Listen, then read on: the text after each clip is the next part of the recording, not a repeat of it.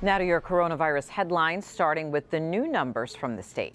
Michigan adds 1,018 new cases today, 97 more deaths, 82 of those identified in a review of records.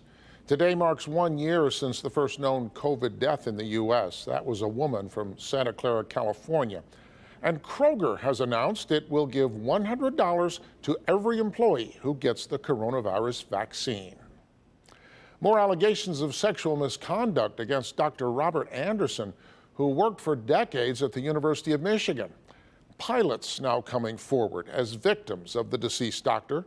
Anderson was designated by the government as an aviation medical examiner. He is already accused of molesting hundreds of young men at the U of M, especially athletes who saw him for injuries. The University of Michigan has acknowledged, quote, credible allegations against Anderson. Michigan Republican delegates elect Ron Weiser as the state party chairman. This will in fact be his third term. Before the vote, then Chair Laura Cox accused Weiser of paying $200,000 to a 2018 candidate to drop out of the Secretary of State race. Weiser denies the allegation. His running mate, Meshawn Maddock, won vice chair, and Maddock helped charter buses to the rally with President Trump in Washington, D.C. prior to the riots at the Capitol. Weiser issued a statement, and it reads in part, and this is a quote, Meshawn and I are honored and excited to lead the party over the next 2 critical years.